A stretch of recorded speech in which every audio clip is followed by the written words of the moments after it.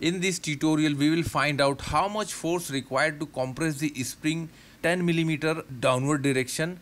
So we will create this spring and we will make all the necessary steps to find out the required force in Newton. First step is prepare the model. So we are going to create the model. Top plane, sketch, activate circle, and here I am going to draw 10 millimeter, enter. Press escape key to out and go to feature, activate here helix and spiral. Now we are going to create a spring defined by pitch and revolution, constant size. Now pitch 7, revolution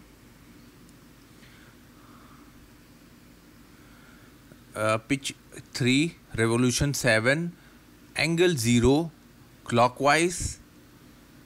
Okay, now just activate swept boss base. Now here choose circular profile and here I am going to select diameter 1. You will see. Okay, now I want to trim from both sides so that we will get a flat surface. We need flat surface to move spring up and down, and also we need to fix spring from one side. Go to surface, activate here cut with surface. Now here I am going to select top plane. Now you will see arrow goes downward, say OK, and this is trimmed from back side. Let me hide, click and hide spiral. Now let me create a plane, reference plane, top plane, and height is going to be 21 because 7 into 3, it's, you will see this is going to be lies at center. Okay, no, let me check spring look. Okay, sweep cut with surface. Now see the arrow is goes downward, simply reverse direction, say OK. Look, let me hide. Okay, second step for simulation is apply material. So I am going to apply material for spring. Right click, edit material. Now this time I am going for DIN standard material.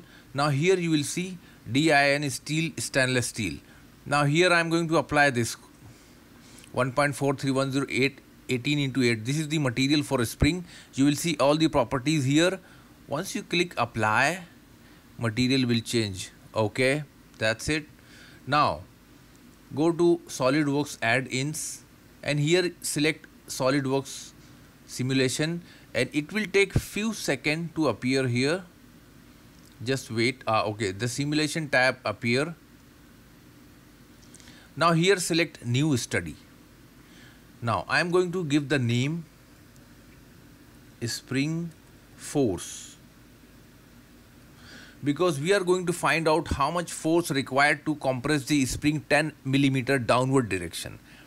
Okay, now this study is about linear study, and select static, not dynamic.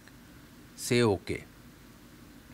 Okay, now we already start third step we already taken is start simulation study. Now the fourth option, this is single procedure body, so we don't need connections.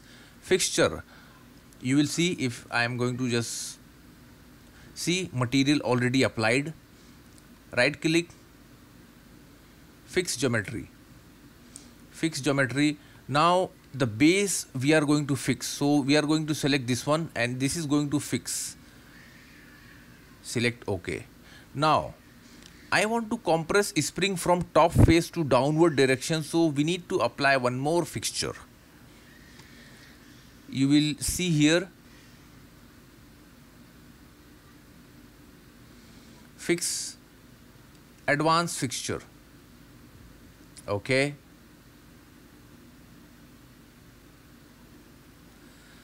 now simply choose on flat face. Now select the face, so I am going to select this face, come down, normal to face. This is the 10 millimeter reverse direction. See, arrow goes downward direction, and activate these also. Direction 2 keep 0, direction 1 also keep 0. See, direction 1 0, direction 2 0, direction 3 10 millimeter downward direction. Variation with time linear.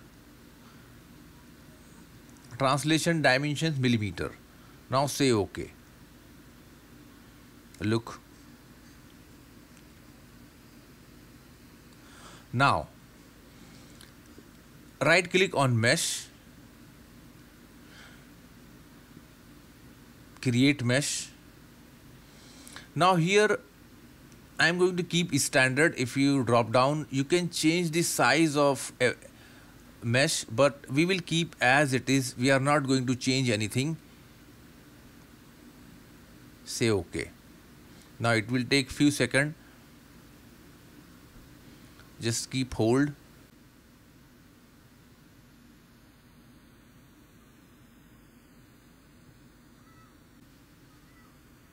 Now you will see there is a fine mesh. These triangles are elements mesh, and these dots are, there is a small dots, and these lines are element.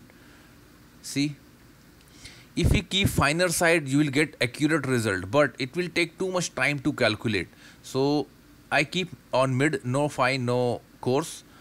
Okay, now the next step is step number 7. Run this. Say OK. There is a small error, but let's see what will happen. Now it may take time because our cores are finer, and you will see, just take here and see, this is going to calculate.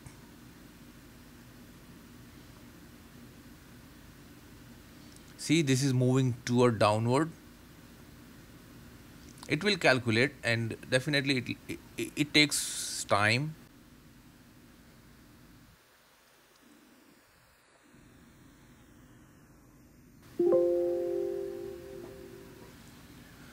Now we are done here. You will see 3 types of, by default 3 result: stress, displacement, strain. I want to see displacement, so right click, show. See, even though right click and here choose chart option, and here activate max and minimum annotations, and even though, see, these displacement in millimeter, but it is in scientific way. So let's come down here, change floating. Say OK. Look how much displacement, maximum displacement 10 millimeter, what we actually feeded. Minimum displacement 0. Okay, even if you want to see animation, just make little animate, just make little slower. Now again it will calculate, and see, you will see the color going to change, and you will realize the displacement. Okay, even though show animate, now you will see stress.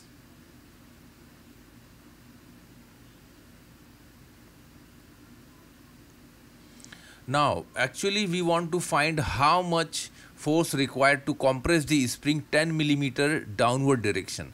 So in result, right click, and here you will find option list result force. Okay, now what options? Reaction force. I want to find out reaction force. Now here in selection we have to select the faces plane which is going to fixed. So this bottom face, this is going to fix. Okay,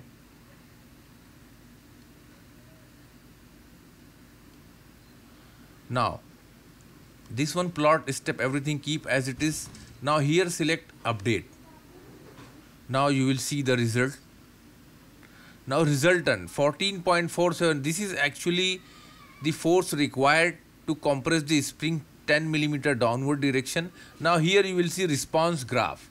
Now click and you will see, just take bigger, or let's expand. Now see some Y. See this graph. If you select, go move your cursor near edge, and you will find here, see at bottom mid. Let's me check, try to keep near on the edge. See, it seems 14.45 something. So this is how we can find maximum force applied to compress the spring 10 millimeter downward direction. I hope you like it. If you want to save this graph, just simply click and save. Don't forget to share and like our video, and please subscribe our channel for more video and more projects in SolidWorks. If you want to hide this, simply right click on fixture, hide all these symbols. Thanks for watching.